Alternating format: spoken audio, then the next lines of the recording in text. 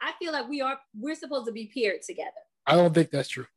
It's not enough men to women in the world for us to be paired together. God don't make no mistake, right? But not everybody wants to be in a relationship. And you have that's people, too. so exactly. many people that are asexual, like, and don't even want another partner. They're not gay, they're not straight, they're not nothing. They don't want nobody.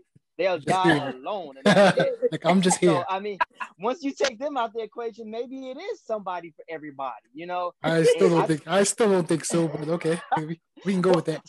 So my opinion on it is because I have a traditionalist thread, but I feel like I approached my relationships from a non-traditionalist standpoint. So my very first like serious relationship, I was with this girl in college, right? And we were exclusive. We were boyfriend, girlfriend.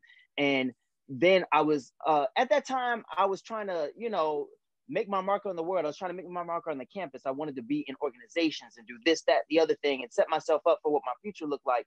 And then, a relationship was also a part of that. So I was involved in all these extracurriculars. And then at the end of the day, I wanted to spend time with, my significant other. And then it got to a point where she wasn't doing the same thing at the same ferocity that I was. And then she was like, yeah, I just feel like I'm another thing on your list of things to do for the day. And I said, oh, hold the phone here now. You know what I'm saying? Because I know I'm busting my ass to come back to your dorm to take naps with your ass.